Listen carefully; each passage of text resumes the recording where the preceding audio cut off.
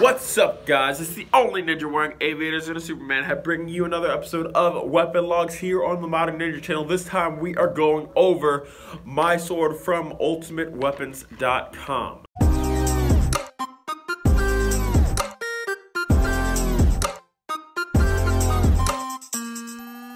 So for those of you that don't know, Ultimate Weapons is a website online that I'll leave link in the descriptions for you guys, where you can go and buy a bunch of different types of weapons, mostly for performing. So you're gonna be looking for XMA or extreme martial arts style weapons. These weapons are gonna be lighter, not built for combat, but built for flair.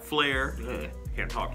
Built for flair and built for speed. And so a lot of the weapons are gonna be lighter, less durable for that the lightness and speed advantage.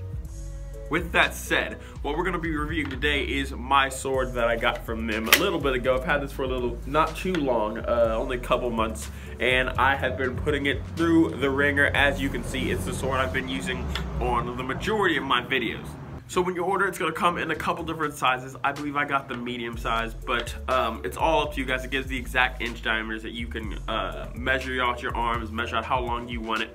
I suggest measuring out your shoulder to your fingertip, and that being the number you go closest to.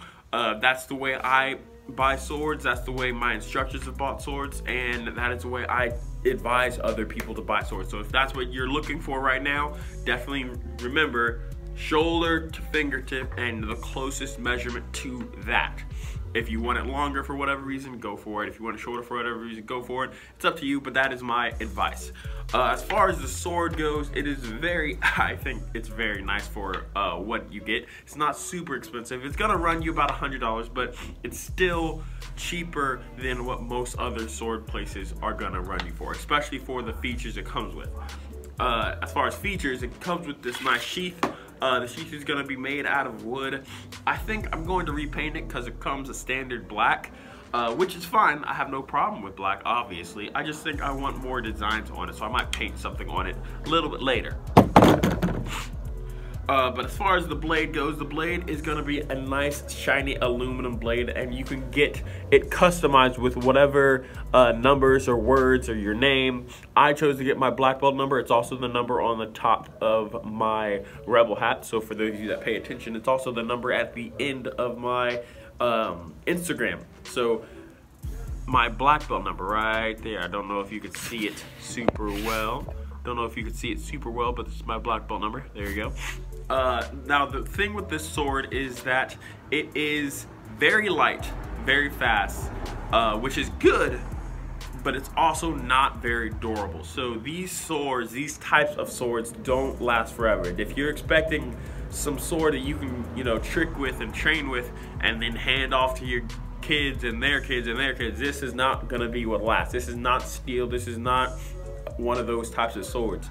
Over time, it will start getting nicks and scratches and scrapes and stuff like that from being dropped and being used and being trained with. It's part of the sword's life. When you train tricks, when you train harder stuff that are involve throwing it and letting the sword go and flipping it up in the air, it's kind of just what happens. It breaks eventually. And so there's not a single person I know that has used this sword and actually trains with it that hasn't broken at least one.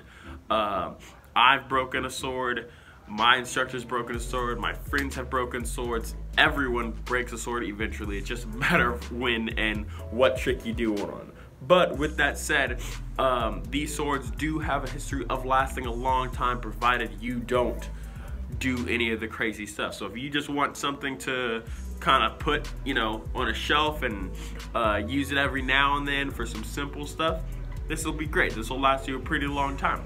But if you want to use this type of sword to do tricks, this is the best sword for it, because steel and harder materials are heavier and will kill you if you mess up. So this is what it's for. With that said, it's also it doesn't come sharpened. Obviously, if you swing it hard enough at something, you'll cut through it. If I stab it hard enough at someone, it'll stab them.